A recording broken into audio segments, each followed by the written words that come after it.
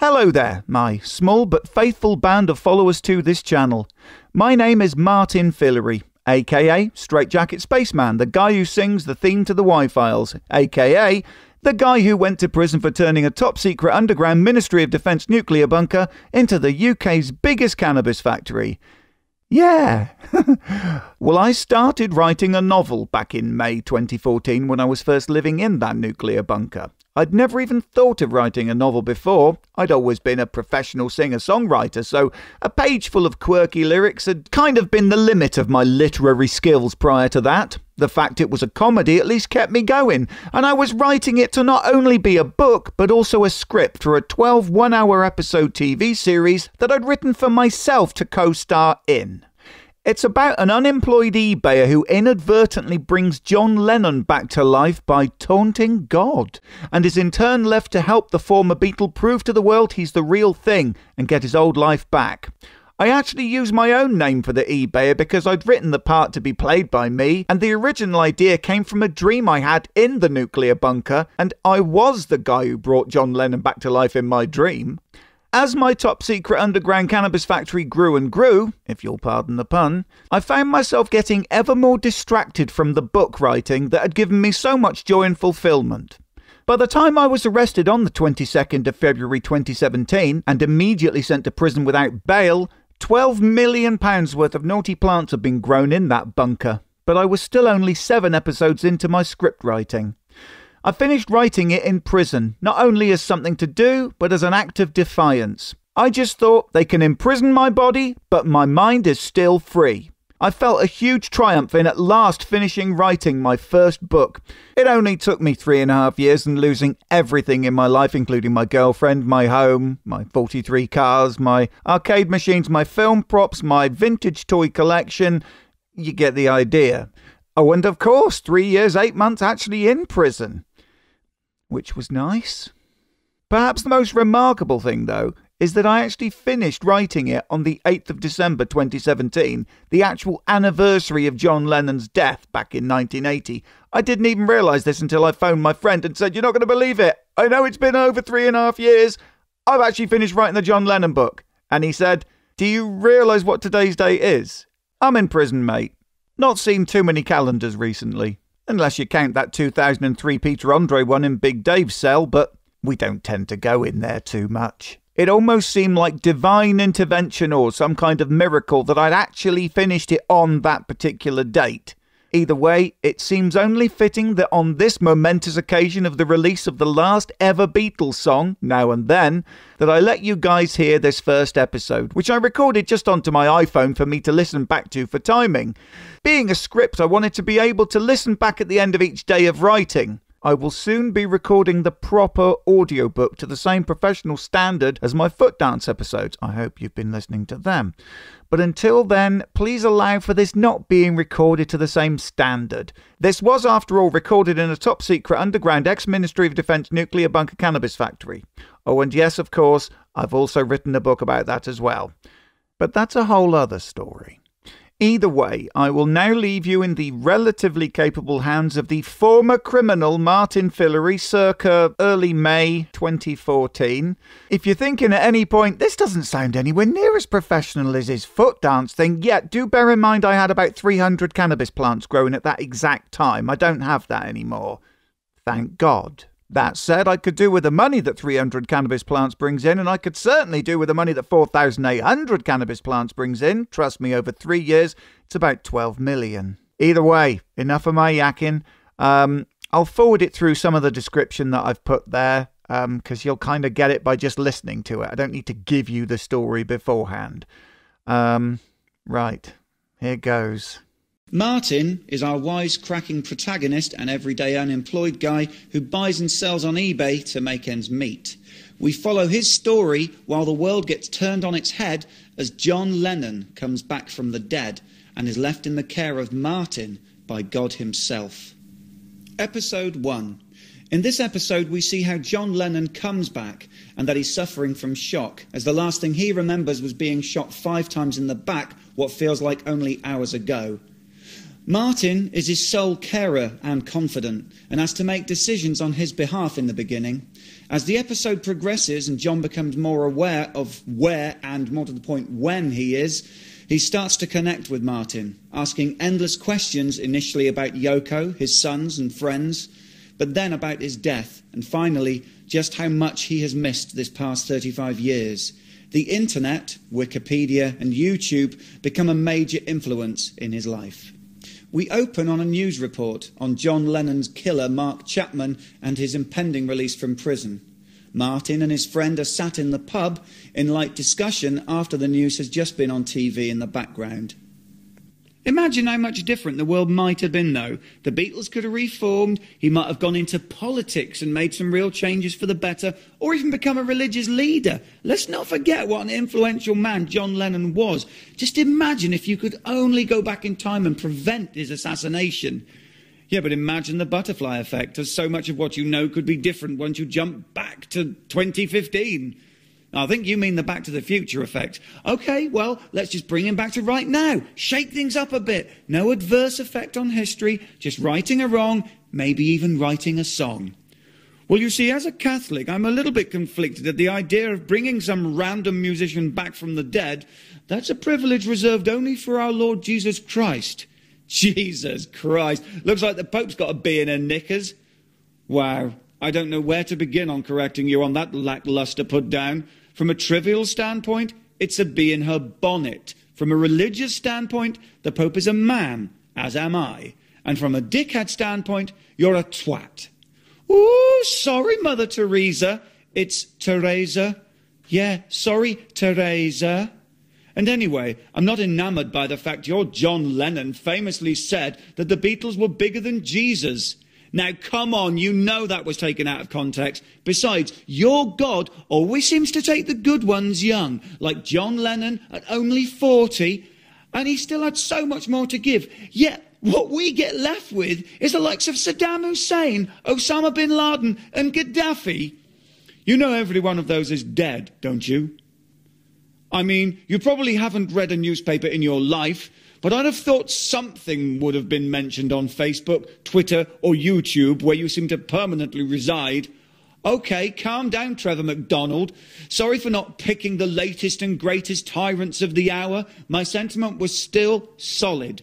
Why does your God take away those that give so much, and yet he leaves us with the likes of Fag Ash Lil over there, a woman who's 80 years old if she's a day, been a draw on the benefit system ever since there was a benefit system, with her litter of dysfunctional offspring and their extended litters breeding like rabbits, and all either in and out of prison on rotation, or carrying on great-grandma's legacy of dole-bludging and sickness benefit scams. Christ knows how many millions her life has cost the taxpayer, and she's still living it. So it's okay to blaspheme now, is it? Hold on a minute, I'm not the Catholic. He's your God. God loves you as well, you know, whether you believe in him or not. I'm not even getting into that. I just think if God really exists, it would be nice if he did something really cool like realise he's overstocked on young musicians, what with Amy Winehouse, Kurt Cobain, Jimi Hendrix. I hope this list is merely reverse chronological order, not in order of preference. Oh, God, no. Hey, you know they were all 27. Ah, yes, the infamous 27 Club. Also starring Jim Morrison, Brian Jones, Janis Joplin, etc., etc. Well, anyway, imagine how friggin' cool it would be if, as a token offering, God suddenly handed back John Lennon. It really is like talking to a child trying to converse with you. That night, while in deep sleep, Martin is visited by God. All he sees at first is a blinding white light. His eyes strain, and he has to put his hand in front of his face to stop the glare of such an immense glow. From out of the light, he hears a bellowing voice. I notice you use my name a lot in everyday conversation, yet you don't even believe in me. Yeah. I also can't even see you, and as I don't recognise your voice, I think you might have the wrong person. Oh, no. I have the right person. Look, mate, are you going to shine that in my face the whole time? Because this is just unpleasant. I've done things this way for eons now. Well, that's nice. Anyway, who are you then? Because you sound like Morgan Freeman, and this is my dream. Although, frankly, it's looking like it's going to be a bit of a non-starter now you're here. Hey, have you ever had a dream where you had to force yourself to wake up because it was just so boring? Like you're walking down a street and it's a really long street, and then you get to the end and there's nothing actually there, and now you're walking back this way on the street and it's even longer and there's still nothing there, and you know there's nothing there because there was nothing there. But shut up. Right. You're obviously not here for a nice friendly chat then, so if you think you're going to throw your weight around in my dream, you've got another thing coming. Interesting threat. I've never had one before. So what do I have coming then? Good point. I've no idea, actually. It's just an expression, to be honest. Can I get back to you on that? I really don't have time for this. Do you know how busy I am? Well, I still don't even know who you are. With that, God steps forward out of the light. Oh, yes, you do, Martin. Oh, my God, you are Morgan Freeman! Oh, well, technically no, but I have chosen to look this way because that's how you remember me. I don't think so. Anyway, you're obviously not Morgan Freeman from Shawshank Redemption, because he didn't have the beard. And you can't be him from Driving Miss Daisy, because you don't have that southern accent, Miss Daisy. So you must be Morgan Freeman from Bruce Almighty, because you're wearing that white suit, so you're obviously God. There you go. Slow on the uptake, but you get there in the end. Hang on, if you're God, should I even be able to look upon you without melting or turning to stone or something? Don't believe everything you read. So what do you want from me anyway? Well, on very rare occasions, I enlist the use of helpers, if you feel up to it. Up to what? God, now slowly pacing about, hands behind his back like a general about to give out a mission to his troops, occasionally looking at the names of books on shelves, blowing dust off them, not feeling the need to look at Martin directly. Now, I need to know you can cope under pressure. If I give you this, would you be able to take the responsibility? I still don't know what you want to give me. God now looks at Martin square in the eyes. Well, you want John Lennon back, don't you? Oh, God. Yes? Hang on, so you heard what I said in the pub? I am omnipotent. Well, actually, even though I can listen to everyone at the same time, all the time, you'd be surprised how that novelty wears off. You realize you've been listening to some old woman talk about chronic inflammation of the anus in a Pekingese dog for over an hour, and you think to yourself, I'm God. Have I got nothing better to do than hear about a dog's ass? What the hell am I doing? Hang on, are you meant to say hell?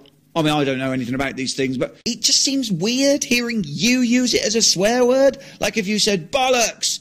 And hang on, wouldn't it be sacrilegious against yourself? I'll say whatever the hell I want. I am God, after all. And besides, hell's not so bad. Picture heaven and hell as the difference between a 5-star hotel and a 1-star hotel. I mean, you've still got as much incentive to be good and get into the 5-star hotel as opposed to living a life of sin, then spending an eternity in a 1-star hotel where the toilet regularly gets blocked up with a rat, not always even a dead one, and there's no air conditioning. Where do you think the notion of hell being hot came from? So what's the devil like? What, Benny? Oh, he's a funny guy. Has us falling about laughing most of the time. That's why he's known as the falling angel. I thought he was the fallen angel. What? Where do you read this crap?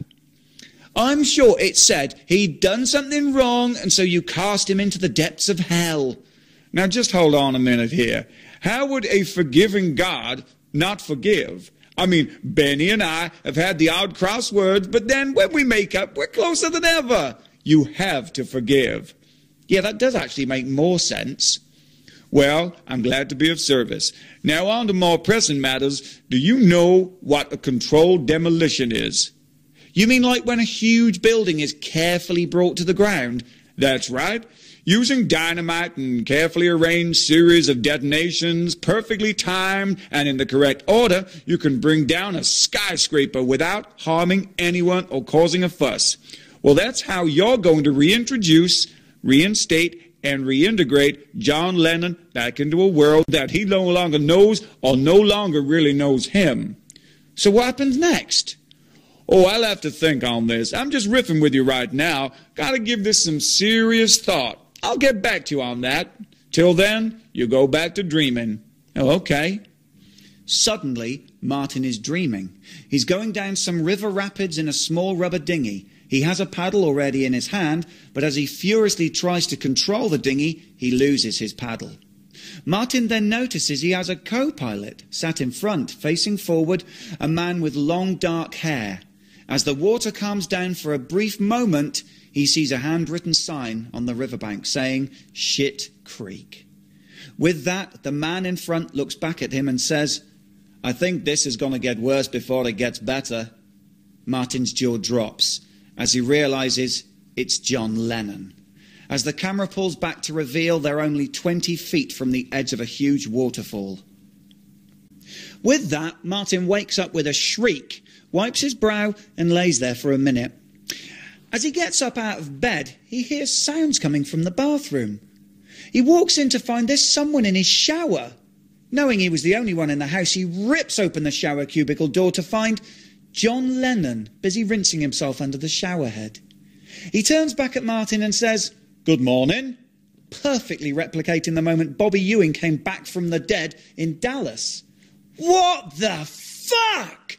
Martin says, not realising who this is and shocked that some random stranger is even in his house. He leaps for the door, runs downstairs to find something to defend himself with. Not really thinking straight, he looks straight past a huge bread knife and reaches for a tin of mini hot dogs in baked bean sauce. Now armed with his deadly bean tin, he runs back into the bathroom to find John now stood by the window, stark bollock naked, trying to look out of the smoky glass. Hey mate, can you hand me that towel? Yeah, sure. Martin is torn between being shocked, confused and starstruck. The only thing keeping him from running out of the house or phoning the police is that this is most likely a dream. As Martin sheepishly hands John the towel, he averts his eyes.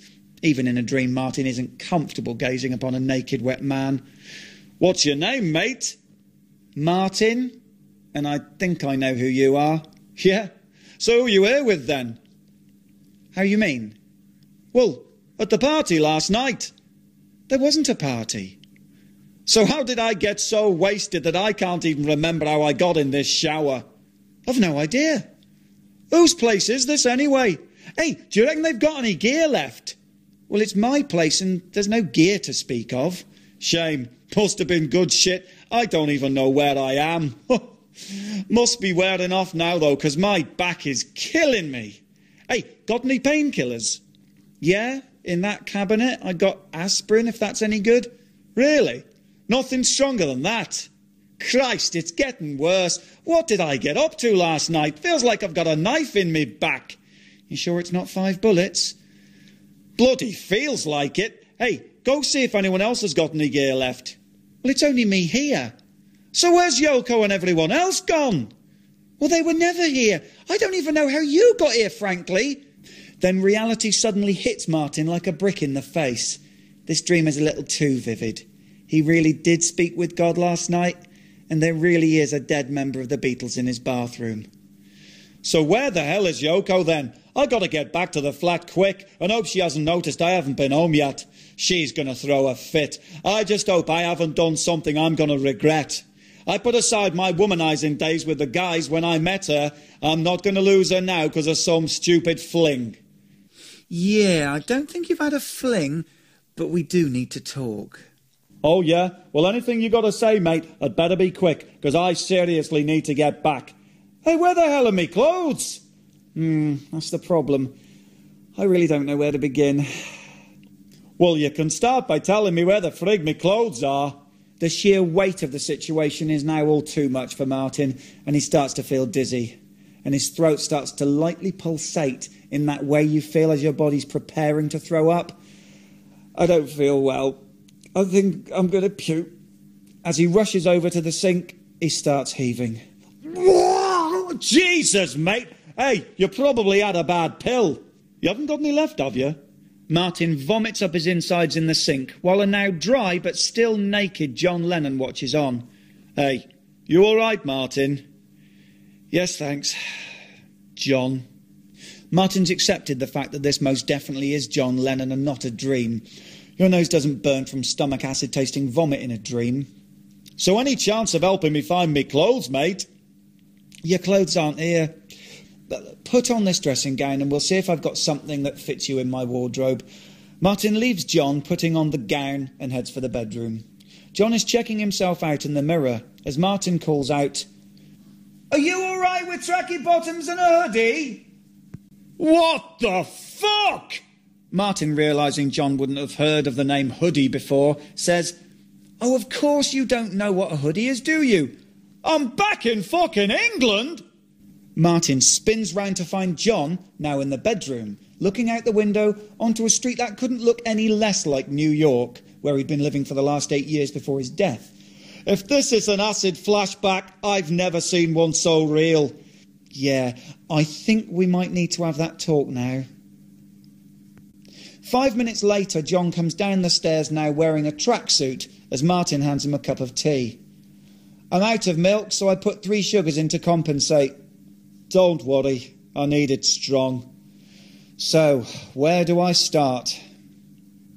1 hour later, after quite frankly the most ludicrous argument between an unemployed eBayer and one of the most famous rock stars in the world, now back from the dead, John is watching a news report on the BBC News website about Mark Chapman and his release from prison. I feel numb, John says quietly, the wind totally knocked out of his sails, his eyes now glazed and red. If he only blinked, the tears would drop, but he doesn't. Well, I just hate being the one to have to tell you. Yeah, you must be having a terrible time, mate. Sorry about that. Hey, don't shoot the messenger. You really think that's an appropriate thing to say to a man who's been shot 5 times and is dead? Do you know what? I don't actually know the usual protocol of how one speaks to a dead member of the Beatles. Hey, ex-member of the Beatles. I left that 9 years ago. Yeah, it might be a bit longer than that now.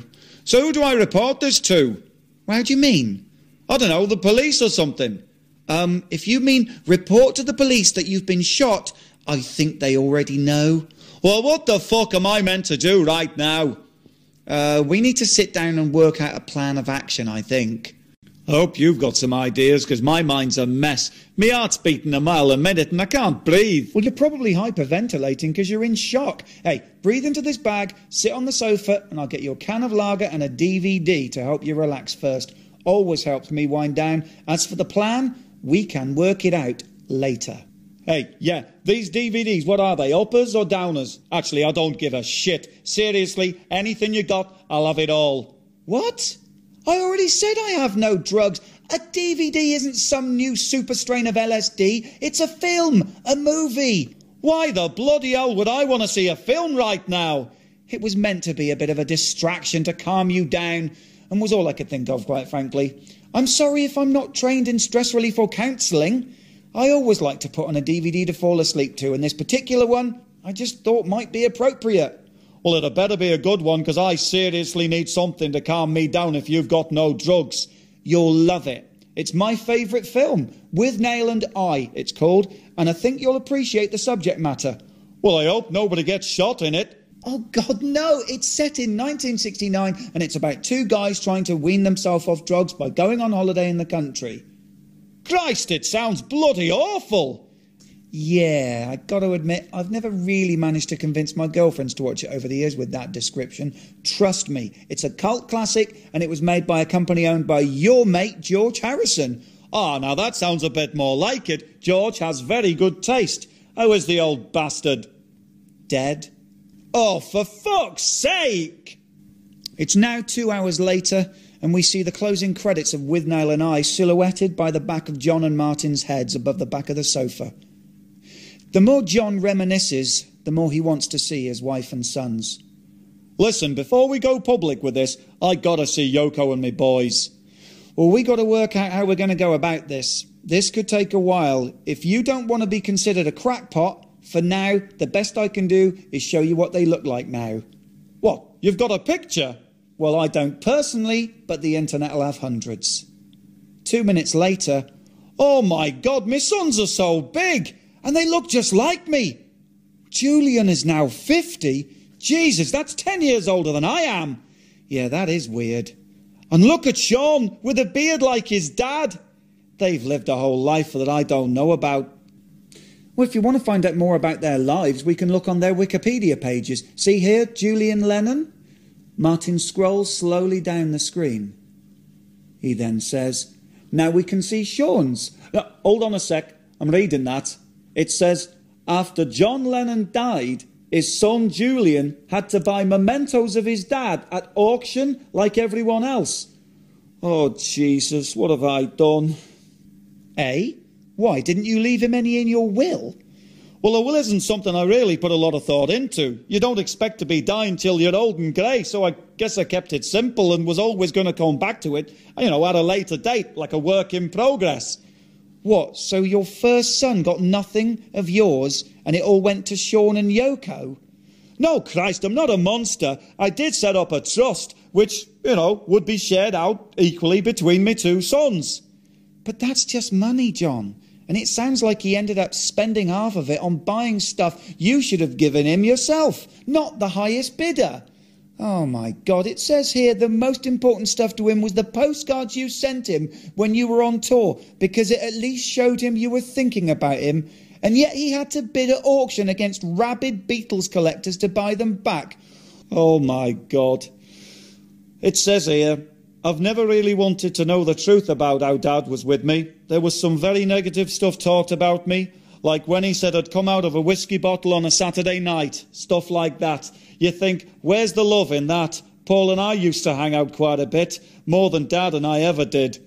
We had a great friendship, and there seems to be far more pictures of me and Paul playing together at that age than there ever was pictures of me and me dad. Is that true? My son hates me. Well, I shouldn't think he hates you, and I'm sure he's calmed down now. Yeah, but you heard him. Paul was a better dad to him than I ever was. You know Hey Jude? That's about him. It was originally called Hey Jules. There, you see, you can't be that bad a dad. You wrote him one of the best songs ever written. I didn't. It was Paul. He wrote it for my son to make him feel better when I left Julian's mother. Bloody hell, mate. I honestly don't know what to say. That I'm an arsehole? Yeah. Yeah. Well, if it makes you feel any better, he followed in your footsteps. He became a singer-songwriter. Look, here's the video of one of my favourites called Salt Water. Martin puts on YouTube and the video starts playing. John is utterly captivated, not saying a word. Then after about a minute he says, "Oh my God, it even sounds like one of my songs." So I guess something must have rubbed off then, and maybe he doesn't hate you quite as much as you think. This song is beautiful. John starts to cry. Martin doesn't really know how to cope with a crying beetle in his lounge, so he goes over to his record collection to find something. I've always loved this song, and I think everyone felt it had you in its heart, from the way it was written, played, sung, and even the sentiment. I actually bought it on CD single when it came out in the early 90s. Why was it CD? No, not that type of CD. Look, here you go. This is a CD single. Wow, it's like a mirror women carry around in their handbag. So his song is on this mirror. How do you play it? Like on a bigger mirror? What? That doesn't even make sense. Did you play 7-inch vinyl records on a bigger bit of vinyl? No. Come to think of it, it's just like it's something from the future, you know, like 2001 Space Odyssey. Yeah, which in itself is something from the past, considering this is 2015. This is making me head spin. This is making me feel old. You can't even buy CD singles anymore. It's all MP3s downloaded off the internet now. You don't get to own something you can hold anymore. There's no artwork or gatefold sleeves. Hang on. So fans don't have records or even these CD things to get rock stars to sign their autographs on anymore? No. But actually, that's a very good idea. We should buy some old Beatles merchandise and get you to sign it, and we can sell it on for 20 times more. After all, we're going to have to buy some flights. Flights? Yoko and Sean are in New York. Julian is in Italy, and we're in Liverpool and have no money. Christ alive, it's more like I'm back in time now. Listen, our only hope is I got a guy meant to be PayPaling me 800 quid tomorrow. Well, provided he doesn't let me down. Hang on, are you a rent boy? Oh my God, no! Oh, of course you don't know what PayPal means, do you? Well, I know what it sounds like, mate. Yeah, it does sound a bit dodgy, come to think of it. Anyway, PayPal is merely a way of people paying you, like a bank transfer or cheque. We might be able to get 2 flights just about with £800. Oh no, don't worry about us flying first class. I just want to get home. £800 is for 2 economy flights. 2 first class tickets would be over £10,000. The money-grabbing bastards! Well, it's not like it's ever really been a problem for me, the cost of first class flights. Still, it's nice to see British Airways are still in business. At least some things haven't changed. Is Laker Airways still about? No, they were gone about 2 years after you. Ah, fuck 'em. Nice. So how do I find where Yoko lives and what her phone number is now? I guess we Google it. Now that just sounds like baby talk. No, you can find out nearly everything on the internet. Just type it into this Google search and et voila. Christ, how the hell am I meant to make sense of all this gibberish? Where's her phone number on here? No, those are merely the search results for Yoko Ono contact. It's come back with, Jesus, 4,330,000 of them. So you tell me, how am I going to get hold of my wife and tell her I'm okay? You do know this isn't a mere case of just calling home and saying, "Hi honey, I'm home." This will take some doing. It becomes apparent to both of them that this is going to take quite some planning. How do you discreetly contact the famous, now 82-year-old and well-guarded Yoko Ono to say you're John Lennon, still aged 40 and back from the dead, and be taken seriously? Sometime later, John's watching TV and sees an advert for The Walking Dead. He says, "So if we go public with this, people are either going to call me crazy, a fraud, or a friggin' zombie." Martin sees that John is starting to feel really low and so proposes a little trip out around Liverpool to start making him feel himself again. John points out he hasn't been here for 8 years. Martin points out it's actually 43 years. They both realise a disguise has to be made. Shame it's not a good disguise. Martin wants to start him off on somewhere he won't have been before, John Lennon Airport. John is dumbfounded when he sees the airport and smiles when he reads their tagline, "Above us only sky," a lyric from his song Imagine. He says, "I thought you only get an airport named after you if you're a president, like John F. Kennedy Airport. Maybe you just have to be shot." Yeah, that makes sense. Oh, hang on, there was a John Wayne Airport, though, and he wasn't shot. Actually, I think he was shot in about half the movies he made. Yeah, but he died of cancer. Well, maybe you just have to be called John to get your own airport. Yeah, that'll be it. Well, that'd be dead. There's a cheery thought, eh? Oh, bloody, life goes on. Whoa, oh, la, la, la, la, life goes on. Yeah, well, your life won't be going on much longer if you keep singing that pile of shit. Hey, would we be able to fly to New York out of my own airport? Yes, possibly. Good, at least they'll know who I am, because I haven't got my passport. Oh, bollocks! Martin then drives them to Penny Lane and many other landmark locations in John's life, ending with a walk through strawberry fields. John goes quiet for a while. Reality is really hitting home now, that he doesn't really have a home now. With tears starting to well up and a quivering voice, he quietly says, "Listen, Martin, this is all very well and good, but I really want to get back to my old life, you know. I thought I'd escaped Liverpool years ago, and this just feels like I've been kidnapped and dropped back in time. Funny thing is, I've actually gone 35 years into the future, and it's still not me home. You know, I still can't get a handle on all this. I'm struggling here, mate. So how do we go about breaking this story out there so I can get my life back?" "That's the problem, John. I don't know." "Well, back in the day we used to hold a press conference," he says with an ironic, sad and gentle laugh. "Yeah, but you can't do that now. If you contact the press with what is basically the story of the millennium, that you're John Lennon, back from the dead 35 years later, yet unaged, here to walk the earth again by royal appointment of God himself, they wouldn't even send round a photographer from the local paper. When you put it like that, it does make me sound nuts, doesn't it?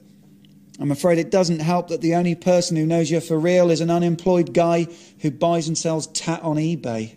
Yeah, well, it's not your fault, mate, that I'm in this mess. Yeah, actually it is. God only brought you back to life because last night in the pub I said that he always took the best ones young, and if he wanted to do something cool, he'd hand back John Lennon. To be honest, it was one of those things you just say in a pub. But you'll keep your mouth shut in future, eh? Yeah, totally. So I have you to thank for getting me a second chance at life then. Yeah, you can thank me later after you're rich again. I just hope there's still a life waiting for me, you know, when I get back, if there's even anything to get back to. Don't worry, we'll get you back and it'll all turn out fine. Do you seriously believe that? No, not really. It just seemed like if this was a film, that's what I'd be expected to say. Well, thank you for your honesty. Now, how are we going to break it to the world that a man has come back from the dead? Ah, but you're not just any man, are you? You're one of the Beatles, the coolest one. Well, at least the deadest one. Seriously, this could work. The world has gone insane. Celebrity is everything now. I see a plan forming. To the Batcave. As they start driving, John asks, "So you think I'm the coolest one then?" "Yeah, you were always the wittiest one and the edgiest one." "Well, I accept your comments and your checks in the post." See, there's that wit. "So you want me to do something edgy now?" "Nah, I think being the Walking Dead is edgy enough." "You cheeky bastard. Hey, do people still say cool?" "Yeah." "Well, what about fab?" "Only a twat would say fab nowadays." "Oh, yeah? What the hell is eBay?" Martin then shows John how to use YouTube and Twitter. They then set upon the first leg of Martin's action plan to set up a Facebook account for John Lennon. Hang on a minute, you already have a Facebook account. Well, that's news to me. Hey, look at all the lovely stuff people are saying about me. Actually, I don't know why I'm surprised thinking about it. All famous people have a Facebook account, and I guess their accounts just stay active after they die, so fans can pay tribute and such. I just wasn't expecting you to have one. You died so many years before even the internet, let alone Facebook. Yeah, thanks for reminding me, mate. Well, I suppose an uphill struggle was on the cards from the offset. Still, that is an account for the dead John Lennon. So we'll just start from the beginning and create a Facebook account for the now alive John Lennon. There you go. It's official. You're now a real person again. That's comforting. Yeah, it's like Pinocchio, isn't it? You are a real boy. Yeah, well, let's hope my nose doesn't grow like his. It's not that subtle at the best of times. Yeah, good point, actually. You're pretty recognisable, even dressed as a chav. We need to find you a disguise if you're going to be able to walk around the streets. Well, certainly until we've gone fully public. Well, I've no idea what a chav is, but I've never liked the attention that much before. How the hell are people going to treat me now I'm dead? You're not dead anymore. You've got to stop thinking that way. You have been brought back to life by God himself. That must feel pretty good. Yeah, maybe it's an acquired taste. So how come you speak directly to God and he's bringing dead celebrities back to life for you? Are you a happy-clappy God bod then? That's the thing. No, I'm not even a believer. Well, I wasn't until last night. I think you're the first one as well. Well, that he's brought back to life. Yeah, I think Jesus might have something to say about that. What? That he's bigger than the Beatles? Nice. Actually, I don't even know that much about Jesus, God and the Bible. And for that matter, I don't even know that much about the Beatles and, well, John Lennon. I just know what songs I like. Ah, well, nice to know you're not some crazy screaming fan. Can't be dealing with that. Certainly not right now. So what songs of mine do you like? Well, my absolute favourite is Yesterday. That's Paul's, and it was originally called Scrambled Eggs. Well, Hey Jude, that's Paul's as well. We Can Work It Out, Paul's again. Although I did write the bridge because all he could think of was shite. Carry on. Let It Be. Yeah, we're still on Paul's little ditties there, aren't we? And I can't stand that one. Keep going. You'll get there in the end. Penny Lane, Paul's. You know, you could have just said Strawberry Fields, which was on the other side, but you didn't, did you? Love me do, keep going. Can't buy me love, oh God. Sergeant Pepper's, Jesus. Here Comes the Sun, that's George's. Christ, he hardly wrote any of our songs, and you've picked one of his. Octopus's Garden. Fucking hell, did you just name a song written by Ringo the bloody drummer? All right then, Imagine. I know that one is yours. Yeah, but that doesn't count because I'd left the Beatles by then. So you got no other band members to prefer over me. Well, I'm sorry, you're putting me on the spot here. If you gave me time, I'd be able to remember all your songs I like. What? Songs like Help? Love it. All You Need Is Love? Love it. Hard Day's Night? Love it.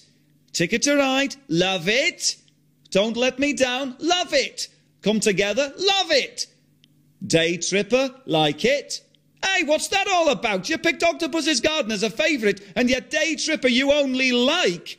OK, I love it then. Oh, no, it's too late now. You just lost credibility, my friend. Well, sorry if I'm not a Beatles historian and can just reel off all your complete back catalogue in one go. Right.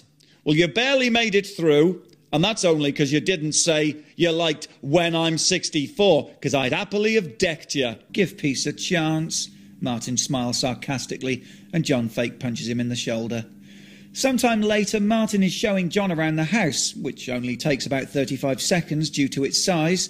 Martin says, I don't have a lot of space here, but my box room has a camp bed in it, which should be comfortable enough until we can think of something else. Shame it doesn't have a window, but then maybe we don't want anyone being able to peer in at Jesus Beetle. We do, after all, need to keep this very much under wraps, for the time being at least. Jesus Beetle? Yeah, because Jesus came back from the dead, and God would have had something to do with that as well. I was trying to think of a catchy title for you whilst being funny at the same time. Sometimes I try to be funny, it doesn't always work. No kidding. So let me get this clear. He's now Sir Paul McCartney. He's still bringing out albums 35 years after I died. He still tours.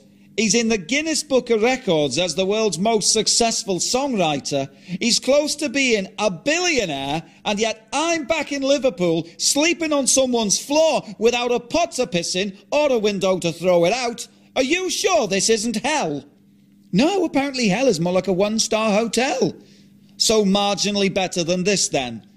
Yeah, good point. I must admit I do regularly apologise for providing guests with worse than hell amenities. But to correct you, you won't be sleeping on the floor. There is a frame to that camp bed, somewhere if I can find it. Still, at least I don't have a rat in my toilet. Well, I shall be thankful for small mercies then. Martin puts on YouTube to show John the video of Paul McCartney singing Hey Jude at the 2012 Olympics.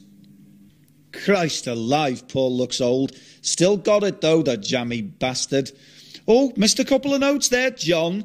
I suppose every part of your body ends up either wrinkly, loose as a goose, or sagging. Imagine his balls. Must be down to his knees by now. God, I love that silly sod. Now hang on, this gives me an idea. We could film you singing a song and upload it onto YouTube and see if we can make it go viral. Sounds great, if I only knew what upload and viral meant. That night, Martin introduces John to the Xbox and, more importantly, Rock Band, the Beatles edition of the game. John laughs out loud for the first time as he wins. This first episode ends at the end of the first day as John falls asleep. Still sat upright on the sofa, Xbox guitar controller still in his arms, exhausted from his first day in a brand new world. As Martin falls asleep, he is visited once again by God. So, how did it go? I thought you were omnipotent. Oh, sarcasm in the face of God. There's a new sin. Let me write that one down. I guess I better be careful then. Don't really want to end up in hell, clearing endless rats out of a toilet. Yeah, I've told Benny countless times about that. He should go with more variety, block toilets with other furry animals, but he just says you don't mess with the classics. That's Benny. Yeah, he sounds a scream. Oh, you'll get to meet him. Hang on, so I am going to hell? Oh, no. You do this right, I've got much bigger plans for you. Sounds ominous. You'll love it. Incidentally, did you bring John Lennon back from the dead in my shower purely so you could reenact the shower scene from Dallas? You know, when Bobby Ewing comes back from the dead? I mean, wasn't there a less traumatic way? Like I said, you don't mess with the classics. I can't argue with that, especially as I'm absolutely shattered after today. Well, I guess I'll bid you good night then. Yeah, night-night. God bless. Wow, you made it all the way to the end. Thank you so much. Unless you forwarded and then that's just naughty. But if you did really listen to the entire thing, thank you so much. As a special present, because you are, let's face it, a delight, here are 2 videos that should be on the screen. I don't know which way round they'll be. Maybe the one on the left is the one that's the TV programme called Ill-Gotten Gains. It was on BBC One and BBC Two. It got repeated quite a lot of times and made me quite popular in prison because there's not many TV programmes about criminals that they get to watch whilst in prison. Especially the fact that I wasn't in for murder and horrible things, you know. It was plants. Naughty plants, yes. Although they're not even naughty in plenty of countries like Canada and plenty of states in America and obviously Amsterdam and plenty of other places, you know. Let's be practical here. I didn't invent these plants, and a lot of people use these for medical reasons, and a lot of naughty people use it for much more fun things. Either way, this programme was not only about the quote-unquote crime that had happened, growing some plants. A lot of plants, I'll grant you, but they're still plants. No one complains about cabbages. Anyway, well, I do like cabbages. Sprouts, I friggin' hate. You can keep sprouts. Make them illegal, yeah? Please. So bitter. But like the Murphys, I'm not bitter. But, yeah, so basically it was about the sale of all my incredible stuff at this police auction. You know, these incredible cars and film props and arcade machines and toys and... Oh, God, I miss having all those things. But, you know, fiddle-dee-dee. Either way, it was interesting. There was one side of me that was like, oh my God, look, there's my bat bike. There's my bat boat. There's my ice cream van, the vintage ice cream van. There's my whatever, my Iron Man statue and whatever, right? And on the other hand, it was like, oh my God, they just sold all that stuff so cheap. Oh God. Either way, I did keep myself very positive throughout my entire prison sentence. And, yeah, you know, I stayed productive and stuff. But yes, I did come out to being homeless for a week. Mind you, let's face it, I'm very much a glasses half full kind of guy. At least I'm okay with being homeless for a week. I'd rather be that than homeless, you know, for years. You don't have to feel too sorry for me is my point. But the other video that will be on the screen, it's about the fact that the police basically tried to do me for as much as they possibly could. Yeah, they tried to do me for slavery at one point until they realised these so-called Vietnamese slaves had, was it 6 iPhones between 4 of them? Interesting. Several £1,000s, and they were wearing like really expensive watches and trainers, and you know they had Rolexes and whatever. And yeah, it was kind of obvious they were being paid a lot of money. Yeah, I can tell you they were being paid £11,000 each month. Each! Originally it was 10,000, but after a year, in a kind of profit sharing thing, which slaves don't tend to get, their money went up. Like higher than inflation went up. So yeah, that was good. Either way, if you like the story that you just heard, let me know. I'd love to hear from you. You know, give me some thumbs up. You know, like, share, subscribe, all the stuff that everyone else says and I wouldn't even normally think of saying, but I need to think about these things now. Either way, again, enough of my yakking. Thank you so much. Enjoy these other videos. I don't know what's to enjoy. Actually, there's plenty to enjoy about them. Again, glass is half full. Either way, let me know if you want to hear episode 2 of, by the way, it's called Imagine. That's an original name, innit? John Lennon, Imagine. Anyway, thanks ever so much. Bye.